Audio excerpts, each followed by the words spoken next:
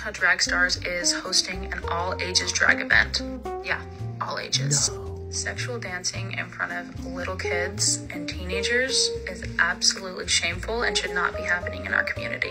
Oh my god, bestie, thank you so much for the heads up. You are so right. Sexual dancing in front of little kids is not okay.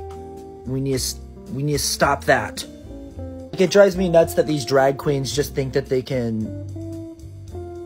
Okay.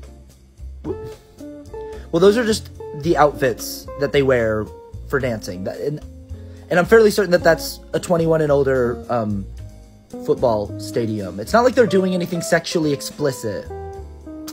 They're not... Okay, well, when you cherry pick, you know...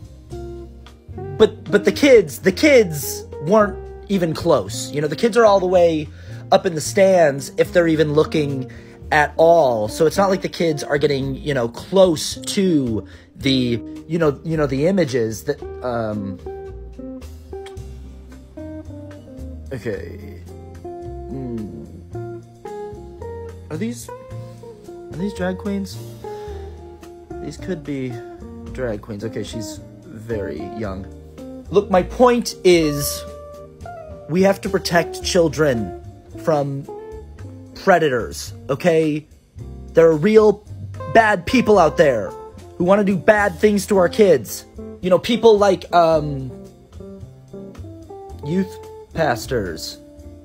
Just keep going. Okay, I'm confused. Were all of these youth pastors doing drag shows?